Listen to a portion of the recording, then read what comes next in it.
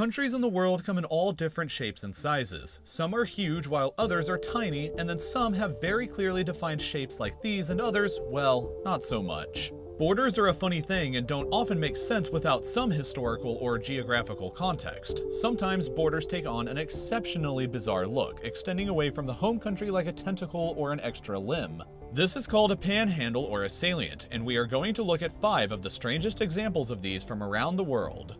To begin with, we're going to Italy to look at this example, the province of Trieste. This province extends 48 kilometers or 30 miles down the coast away from Italy and into Slovenia. History is the reason why this situation exists today. Basically, this entire territory used to be a part of the Austro-Hungarian Empire, and outside of Battlefield 1, nobody has ever heard that name in a very long time because World War I happened and Italy took over a bunch of their land after winning. But then Mussolini happened and Italy lost World War II, and therefore lost pretty much all of that territory that they had won in the First War. Trieste became an independent city-state under UN protection in 1947, but that only lasted until 1954, when the tiny country's territory was divided between Italy and Yugoslavia. The part that Italy occupied in 1954 remains the border of today, and that is why the border here looks so odd.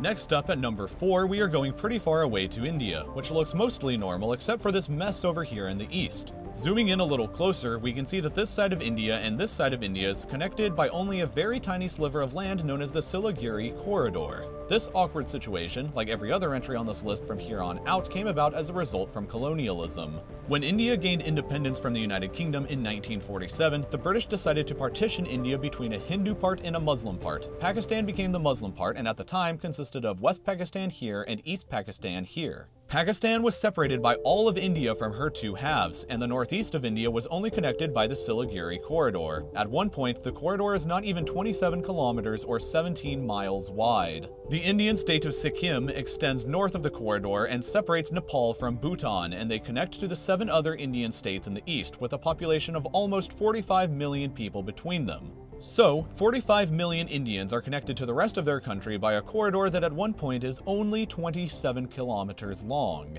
We're going to move slightly up north to Afghanistan for our next example. Much like how an appendix serves no clear purpose to humans any longer, the Wakhan corridor in Afghanistan seems like it makes no sense. It is a part of Afghanistan that stretches out for a very long 350 kilometers or 220 miles away from the rest of the country. In width, the corridor varies from between just 13 kilometers to 65 kilometers, or 8 to 40 miles. The corridor means that Afghanistan shares a tiny land border with China and completely separates Tajikistan from Pakistan. It doesn't make much sense now, but pushing the clock back over a century explains why it exists today.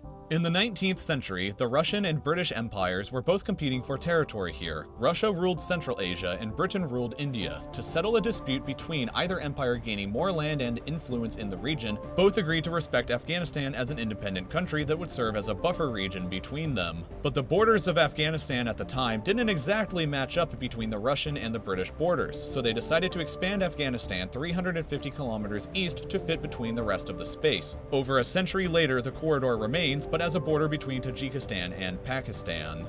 Our next 2 entries are both located in Africa, whose colonial past is obvious when you look at the continent's borders. We're going to start with the Democratic Republic of the Congo, which has not 1 but 2 panhandles. The Congo used to be a colony of Belgium, and the Belgians created this one on the left called Congo Central so that they could access their enormous colony from the ocean. The second down here is called the Congo Pedicle. It cuts between 200 kilometers into Zambia and varies between 70 to 100 kilometers wide.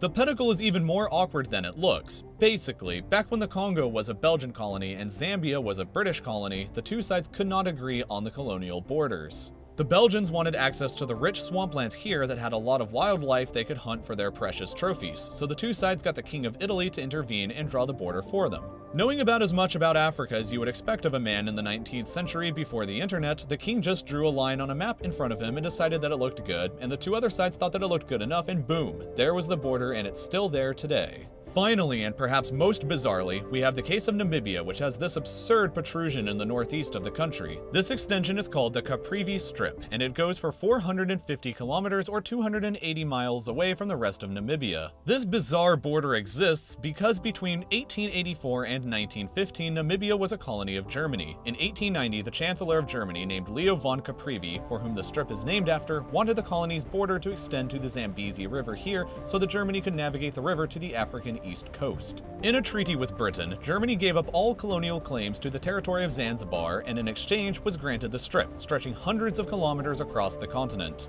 It makes less sense when you look at an actual ethnic map of Africa, which roughly looks like this. As you can see, the strip covers numerous ethnic and linguistic groups that were not taken into any consideration prior to the decision. Today, the existence of the strip means that Botswana is almost entirely blocked off from bordering Zambia, other than a very tiny opening on the Zambezi River here, and Namibia almost borders Zimbabwe just 200 meters down the same river. There are a lot of other strange borders in the world to be covered, but that's all for now. Leave your comments below about what you think are the strangest international borders, and don't forget to subscribe by clicking here if you'd like to stay updated with more content like this, and as always, thank you for watching.